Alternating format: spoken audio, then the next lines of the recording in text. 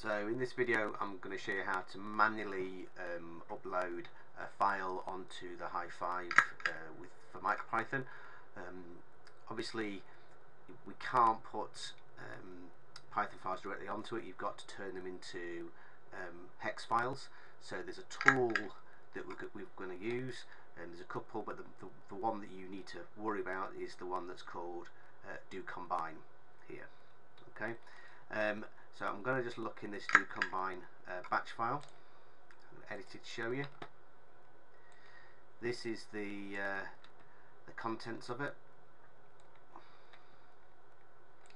So it calls the make hex file. That's the firmware that you're going to use. That's the firmware that you've just flashed if you followed the previous video. That's the Python file that you might be creating, and then that's the hex version for the outputs. So when you run this, so if you say do combine, it creates the file, and you'll see in here, if I just scroll down, there is now a server 2 hex file that it's just created.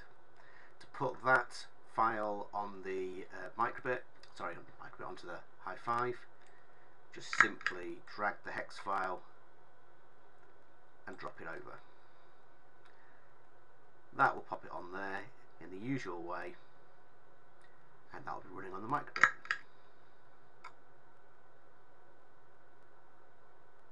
Not the MicroBit, the Hifive.